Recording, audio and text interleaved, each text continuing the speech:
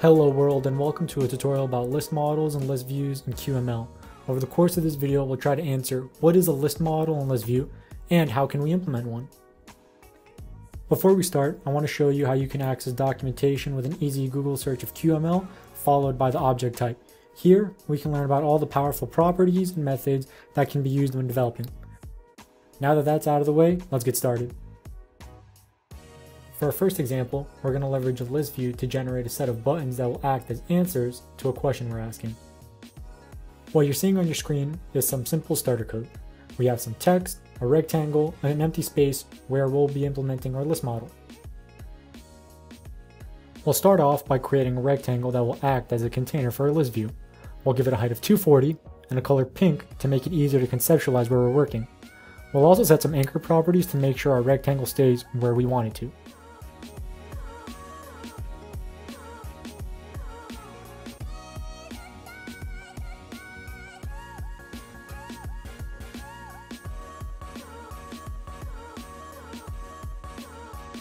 What you're seeing on your screen is our list view container. Now, we'll create our list view. Simply put, our list view allows us to display multiple of the same QML object type as set in our delegate property, but with the option of different data. If you notice, I didn't set a height and width. This is because we anchored our list view to our container.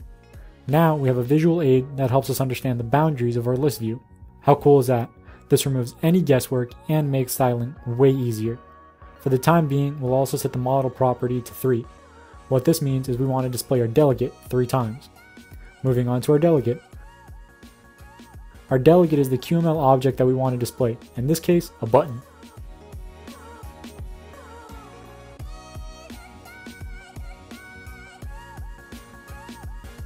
Now if we run our application, we see our buttons. Because this is a list view, by default it's scrollable. However, we can change this behavior by setting the interactive property to false. And if we run the app again, the ability to scroll is gone. Now that we have a list view, let's implement a list model. Think of the list model as a place where we store our data similar to an array. And in our list model, we have list elements, kind of like how you can have objects in an array. We then want to make sure we give our list model an ID, as this is how the model is referenced by the list view.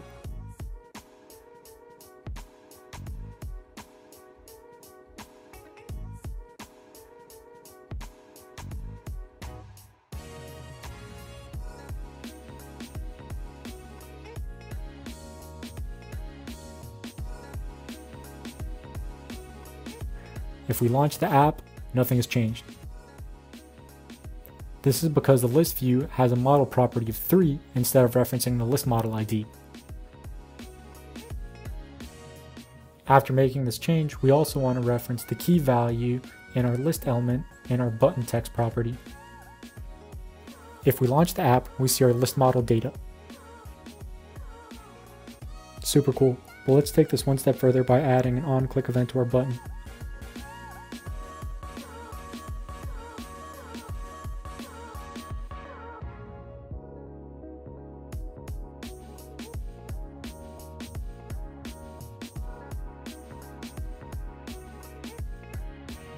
Because our list view is populating data from a list model, we can access those values with a get method that takes an integer as a parameter.